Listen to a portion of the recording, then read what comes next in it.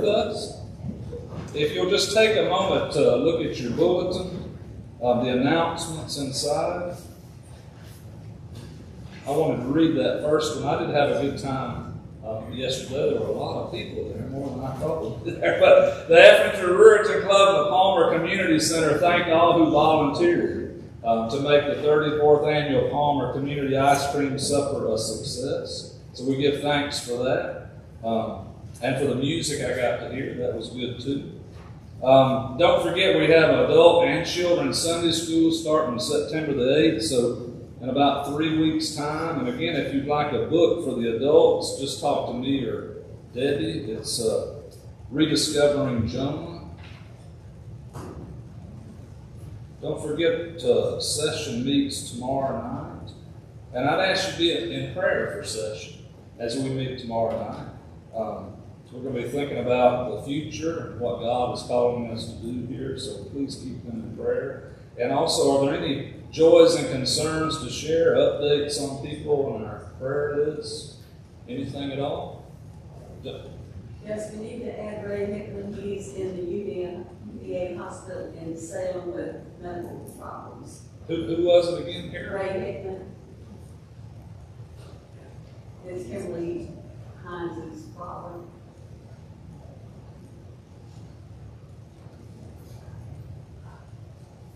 Anyone else? Yeah. I'd like to welcome Ann's daughter Sarah and her husband Myron, and Samuel and Helen. Well, we're glad y'all are with us today. Anyone else? Joys and concerns? I have a joy. I've not talked to you about it, Kyle, but the congregation knows Abner, the young Haitian man that was my translator on medical missions. We became very close over the years, and I consider him like a son. And I keep everybody kind of updated. He and his family are stateside and have been now for a little bit and getting settled. But the first time I met him, he had been going over to university in Dominican Republic, and he had 2 years of study done.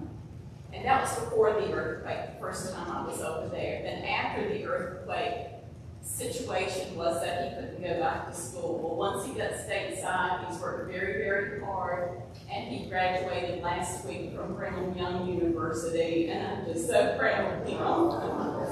And I wrote him this big letter, and he called me and he said, "Mom, your letter made me cry." And I'm like, "Oh goodness, now I'm crying." So I consider him my oldest child. He's so blessed. I'm so blessed. The congregation's been very supportive. Thank you.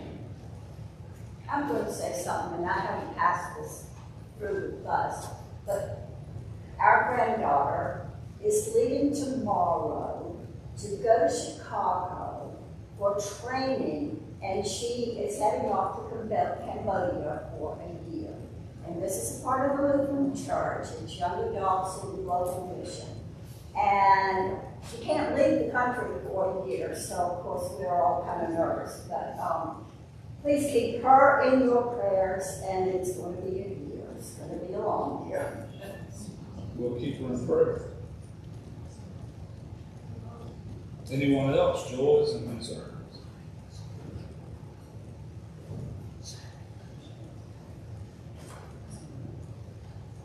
If not, will you please turn to your bulletin now to the call to worship. And please join with me from Psalm 111. I will give thanks to the Lord with my whole heart, in company with the congregation. Your words are full of honor and majesty, O God, and your righteousness endures forever. The works of your hands are faithful and just. All your precepts are trustworthy. The fear of the Lord is the beginning of wisdom. All those who practice it have a good understanding. Let us pray. Holy and almighty God, you have broken the tyranny of sin and sent the Spirit of your Son into our hearts. Give us grace to dedicate our freedom to your service, that all people may know the glorious liberty of the children of God. And we pray this through Jesus Christ, our Lord's name. Amen. Please stand now and turn to our first hymn, number 442.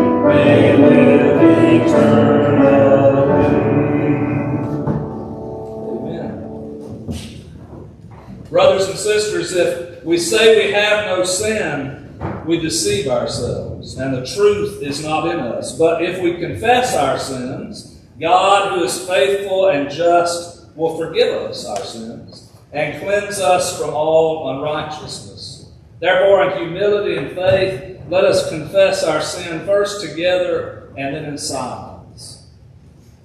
Holy God, deliver us from the burden of sin as we make our confession. Remove the scales from our eyes, for we overlook neighbors in need. Cleanse us from selfishness, which keeps us from serving them. Purge us of vanity, since we expect them to be grateful. Help us not to brood over the seeming ingratitude of some we serve. Restore us by Christ's redeeming sacrifice, and purify our intentions. Make us fit for your service. In Christ's name we pray.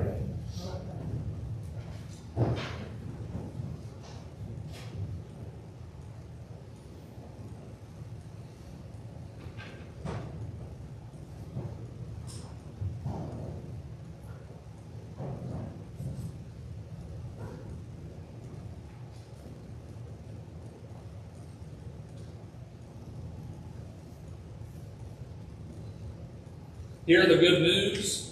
The mercy of the Lord is from everlasting to everlasting. And so I declare to you in the name of Jesus Christ, we are forgiven. And may the God of mercy, who forgives us all our sins, strengthen us in all goodness, and by the power of the Holy Spirit, keep us all in eternal life. Amen.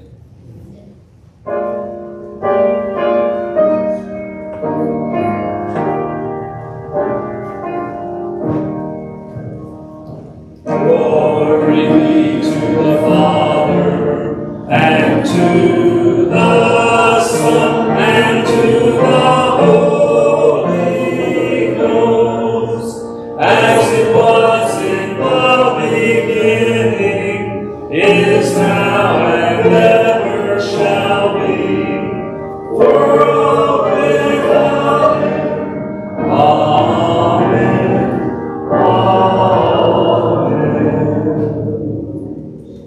Please be seated.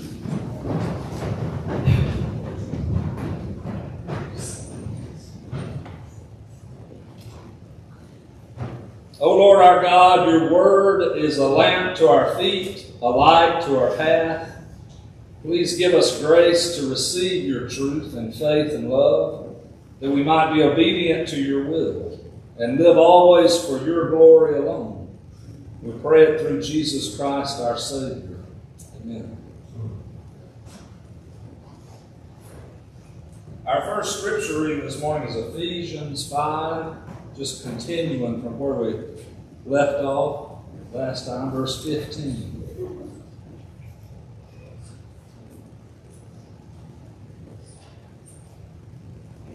Be most careful then how you conduct yourselves, like sensible people, not like simpletons. Use the present opportunity to the full, for these are evil days. So do not be fools, but try to understand what the will of the Lord is. Do not give way to drunkenness and the dissipation that goes with it, but let the Holy Spirit fill you.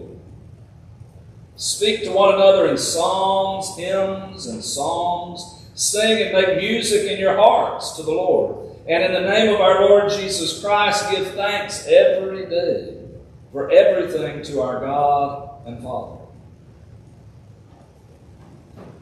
The second scripture reading is 1 Kings chapter 2. And I'm going to read 10 through 12. And then I'm going to skip over to 3 and read 3 through 5. So David rested with his forefathers and was buried in the city of David, having reigned over Israel for 40 years, 7 in Hebron and 33 in Jerusalem. And Solomon succeeded his father David as king and was firmly established on the throne. Solomon himself loved the Lord, conforming to the precepts laid down by his father David. But he too slaughtered and burnt sacrifices at the hill shrines. Now King Solomon went to Gibeon to offer a sacrifice, for that was the chief hill shrine, and he used to offer 1,000 whole offerings on its altar. There that night the Lord God appeared to him in a dream, and said, "What shall I give you?" This is the word of the Lord. Thanks be to God.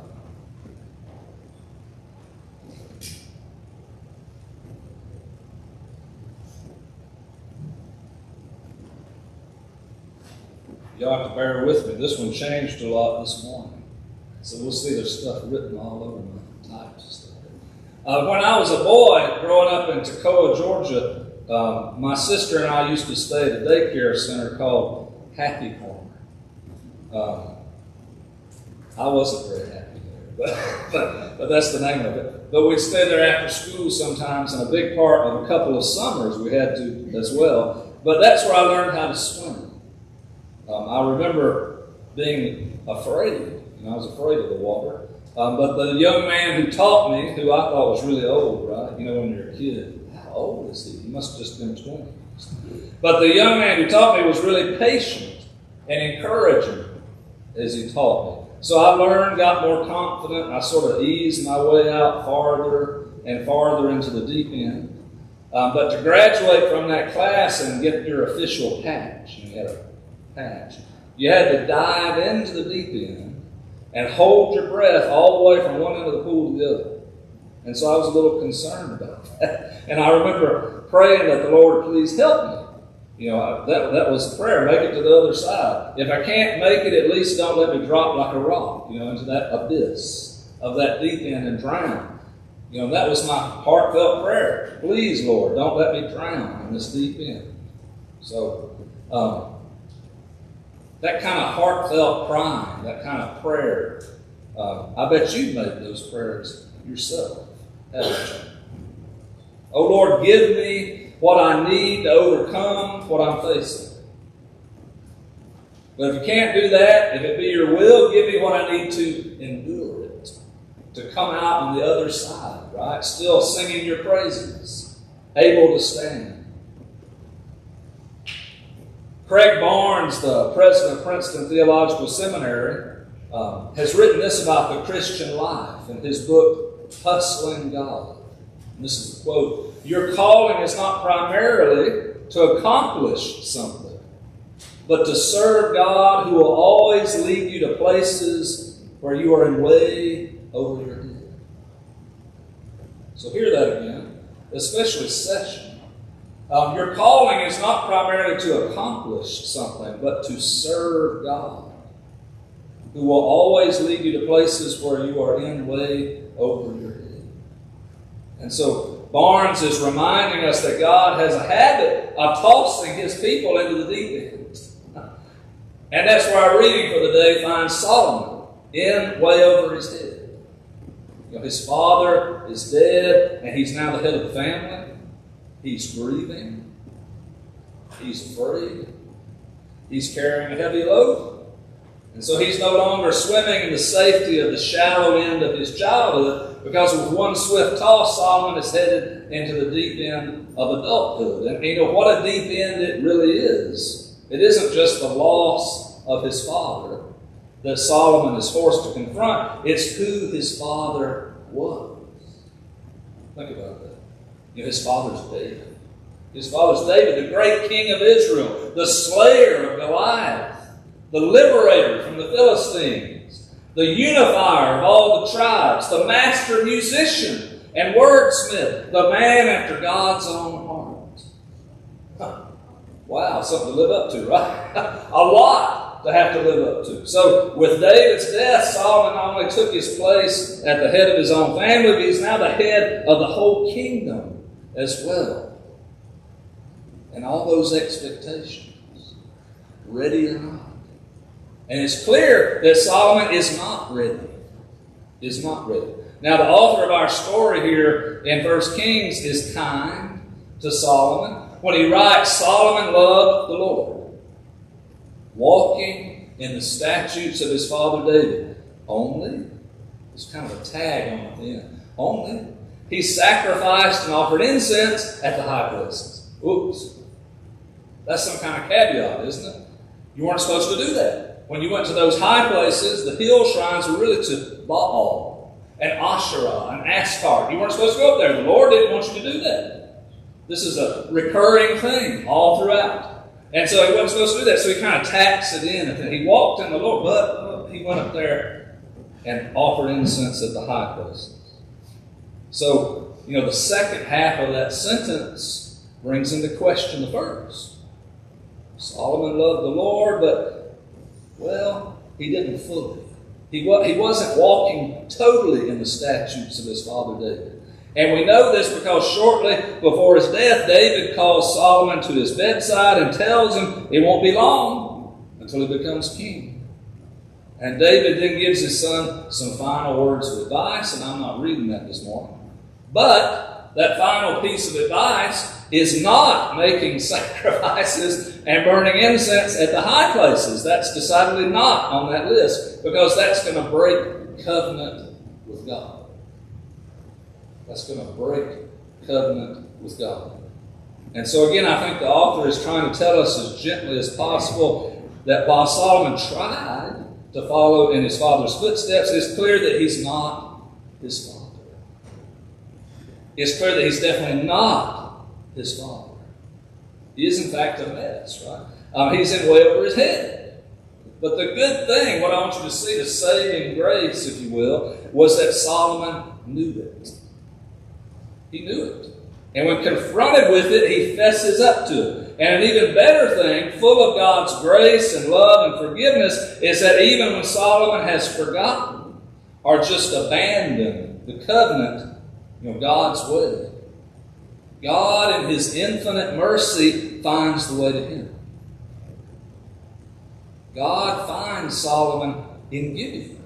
Right? That's what it said. Where he's gone once again to make some more sacrifices and to burn some more incense, even though he knew better. God followed him.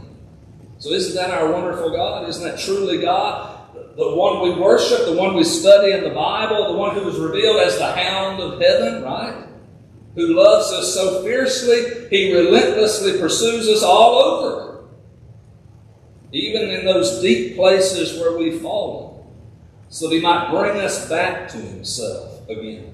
That is our Lord. I mean, you wouldn't go up to the hillsides again to sacrifice to the Lord, but to pour out your heart to Baal, Asherah, Astar, and yet God does follow Solomon and find him there. When I was thinking about it this week, there could be another reason why Solomon would be so devoted to worshiping in the high places. A reason that has nothing to do with his faith or the lack of it. That's far away from Jerusalem, right? By doing so, Solomon buys himself some time. He doesn't have to be there in the throne room. He doesn't have to be there and act like a king. It's going to take a while to offer 1,000 burnt sacrifices. Just think about that. All that goes into that. Days, probably. Day after day. At the very least, it was time-consuming enough that it required him to camp out for a night, right? He went to sleep. And as long as Solomon is worshiping there, he doesn't have to get about that difficult task that the Lord has given him of being the king, of following in his father's footsteps. He doesn't have to make the leap into the great unknown by faith and trust in the Lord. He can stay in the safe, shallow end of his life. It's the perfect disguise, really. What do the people see? His people. They see what he's doing as an act of deep devotion, right? Look at our king. When in reality, he's doing it all out of fear. It looks to all the kingdom that Solomon is constantly running to God and being with God for help, when it's really the opposite. He's running away. But again, lucky for him, even Solomon can't run in his sleep. And that's where the Lord finds him. And so the Lord appears to Solomon in this dream and asks him what he wants. What he wants. And Solomon opens up his heart to the Lord. The lectionary text goes on, and I'm going to read that now. In verse 6, start. This is what Solomon says to the Lord. You have shown great and steadfast love to your servant, my father David, because he walked before you in faithfulness, in righteousness, and in uprightness of heart toward you. If we really know the history of the Bible, that ain't quite right, but that's how he sees it. And you have kept for him this great and steadfast love, which is true. God loved that. And have given him a son to sit on his throne today. And now, O Lord my God, you have made your servant king in place of my father David, although I'm only a little child. I do not know how to go out or come in. And your servant is in the midst of the people whom you have chosen, a great people, so numerous they cannot be numbered or counted. Can't you hear it coming out of his mouth? Solomon's basically saying, I'm not up to this, God. I'm a little baby. I'm a little child. You put me in this place of my father, but I'm not my father.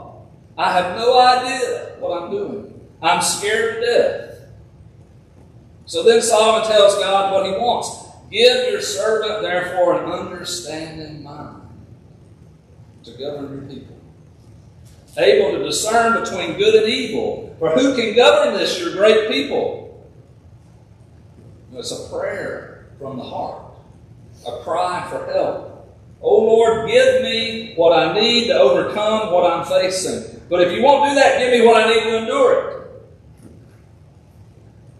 And the good news is that the Lord gives Solomon both. Verse 11, because you have asked this and have not asked for yourself long life, or riches, or for the life of your enemies, but have asked for yourself understanding, to discern what is right, I now do according to your word. I give you also what you have not asked, both riches and honor all your life. No other king shall compare with you. You know, the rest is, as I say, history, right? It came to pass just as the Lord had said, and King Solomon is still known today for his wisdom, right? For his understanding mind, which is, I think, something of a shame, really. For unless you know how Solomon acquired that wisdom, you might think he was born with it. It's a natural talent. No, it's not. We know differently. It was a gift of God, pure and simple. The only thing Solomon knew was that he didn't know anything about being king. And come to find out, that was the only thing he needed to know. Because he cries out to the Lord.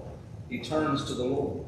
And so, if Barnes is right and God is constantly leading us into places where we are in way over our heads, then this story about Solomon is such an important one for our journey of faith.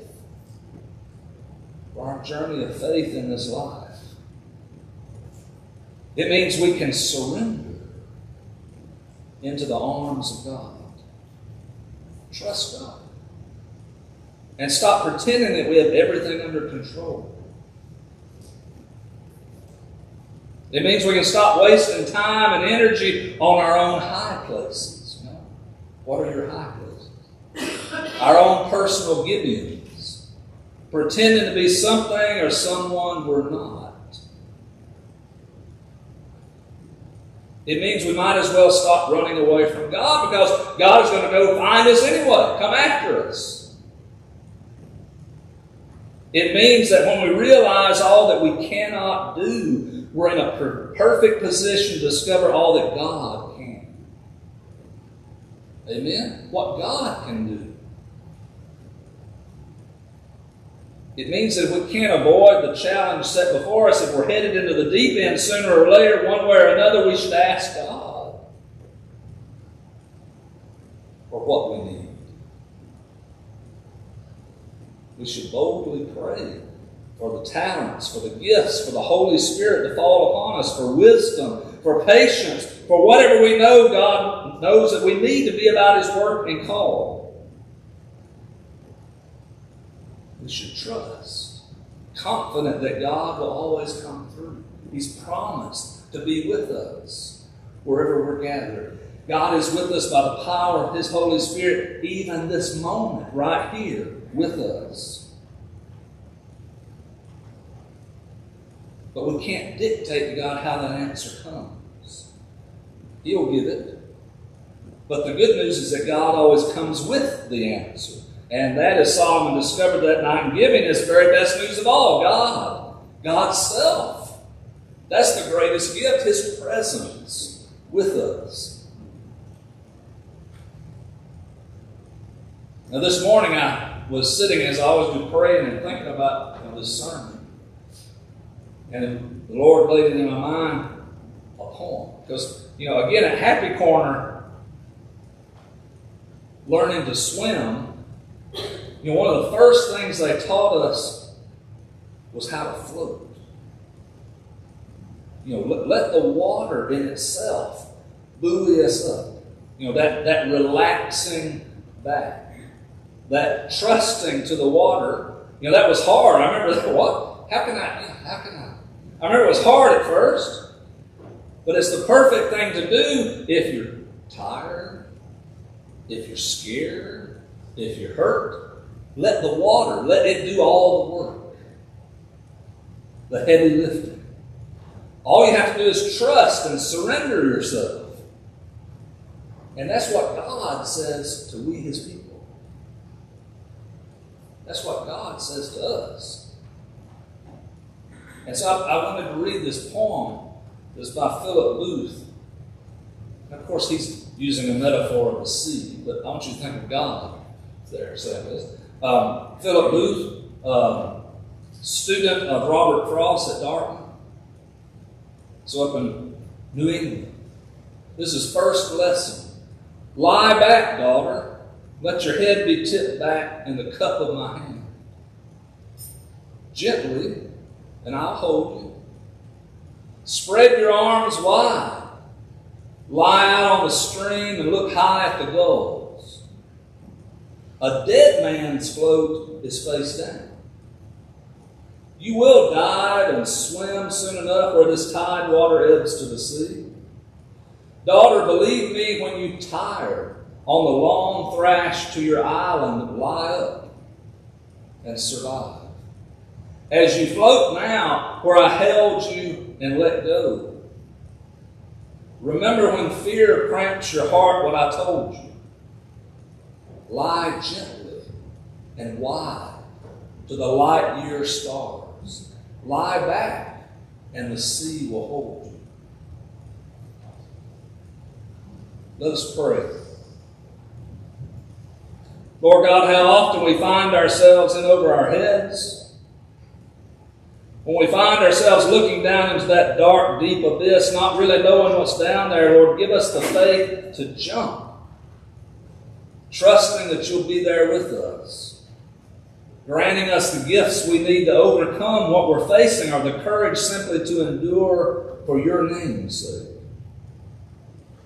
Either way, we trust that you'll be with us, and that will be more than enough. Amen.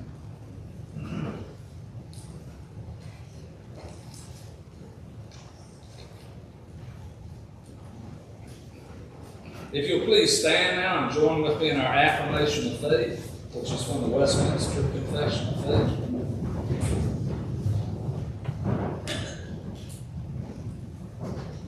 By the indwelling of the Holy Spirit, all believers being vitally united to Christ, who is the head, are thus united one to another in the church, which is his body. He calls and anoints ministers for their holy office, qualifies all other officers in the church for their special work, and imparts various gifts and graces to its members. He gives efficacy to the word and to the ordinances of the gospel. By him the church will be preserved, increased, purified, and at last made perfectly holy in the presence of God. Please be seated and turn to our next hymn, number 326.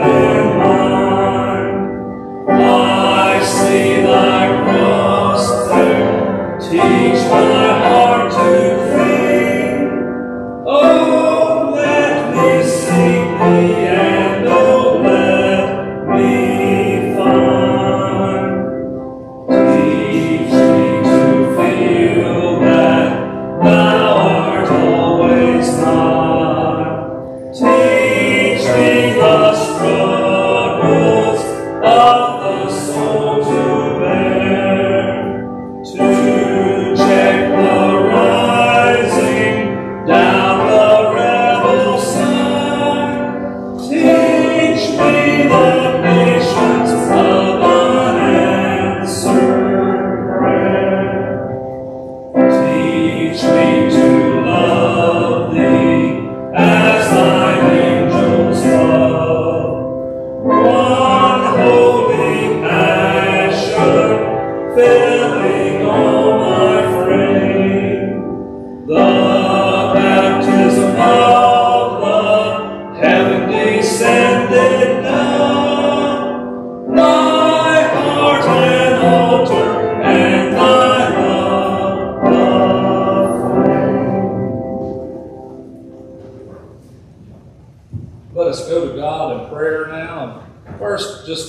two of silence, and then I'll pray.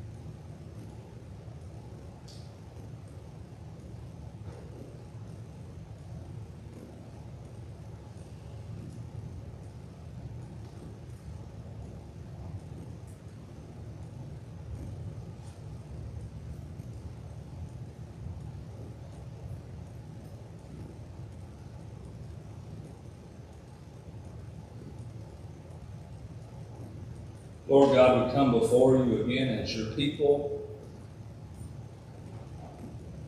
We give thanks for your goodness to us. We give thanks for your love. And we love you. Help us to love you.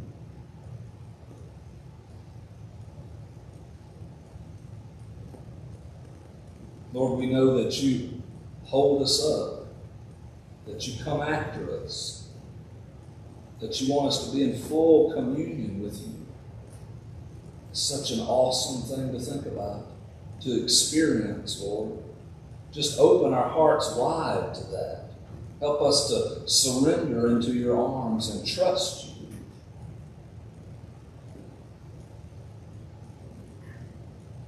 Lord, I pray for each person here. I pray for each member of this congregation. I pray for this session that your Holy Spirit would fall on us.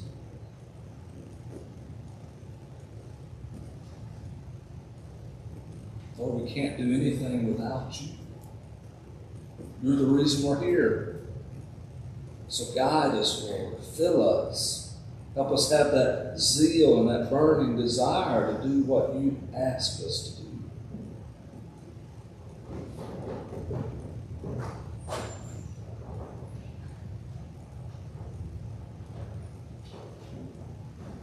Lord, we're mindful of all your goodness, not only by your love shown through Jesus, but also in your word. We give thanks for your word that shows us who we really are and shows us who you really are. And so we rejoice in that. Help us to be filled with the Spirit, the desire to know you more, to read your word more.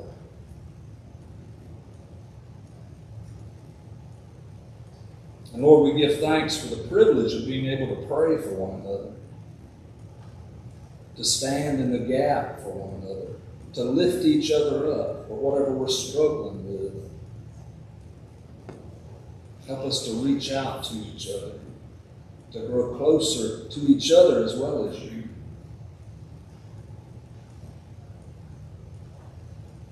And Lord God, we give thanks for all the gifts that you do give to your church, all those myriad of gifts, different ones.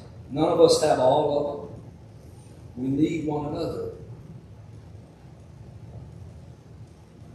But I trust that you brought us all here together for that purpose, for that reason, to lift your name, to be your witness in this community.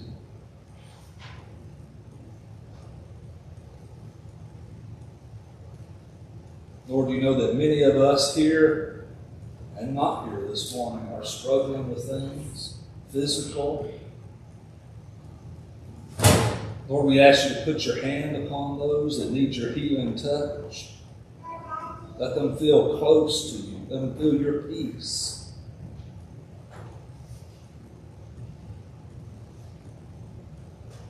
And Lord, I don't only pray for this church, this congregation, this community, but for our whole country, Lord. Help us to remember you as we near this election. Help us to put you first. What you call us to do and to be. Help us to show your love, no matter our politics. You are our King, Lord Jesus.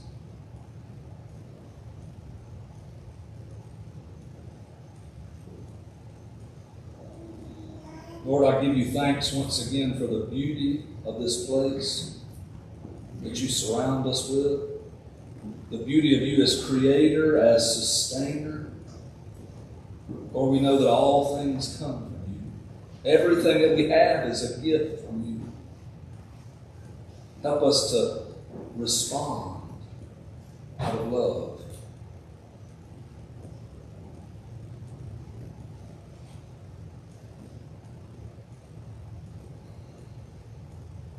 Lord God, sometimes the hardest thing to do is just sit still and let you win the battle. But help us to do that. Help us to wait on your will. For if you don't build the house, it won't be built. And so, Lord, I ask you in Jesus' name to fill us with your Spirit. Help us to know your will. Pour it out on your section here, on all of us. And help us to relax back into your arms. Those arms that were spread wide on the cross to set us free.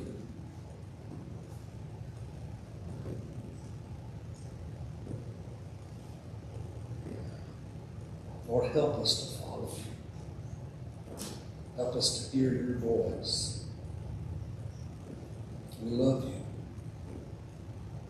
We pray it in Jesus' name, who taught us to pray together, saying, Our Father, who art in heaven, hallowed be thy name. Thy kingdom come, thy will be done, on earth as it is in heaven. Give us this day our daily bread, and forgive us our debts as we forgive our debtors. And lead us not to temptation, but deliver us from evil. Thine is the kingdom, and the power, and the glory forever. Amen. Amen. Brothers and sisters, freely you have received, freely give.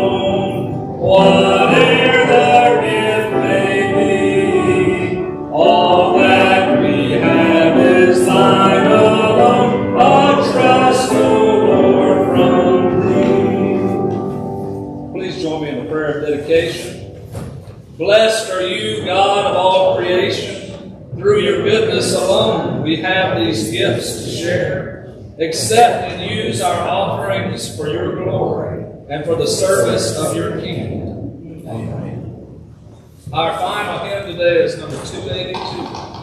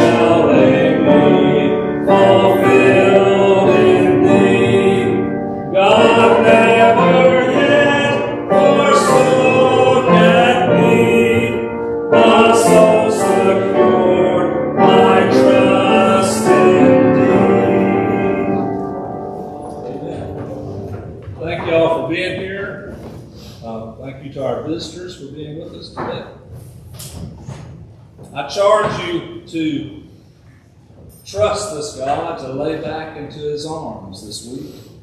Fully trust Him. And may the Lord bless you and keep you. May the Lord be kind and gracious to you. May the Lord let His face shine upon you and give you peace. Amen.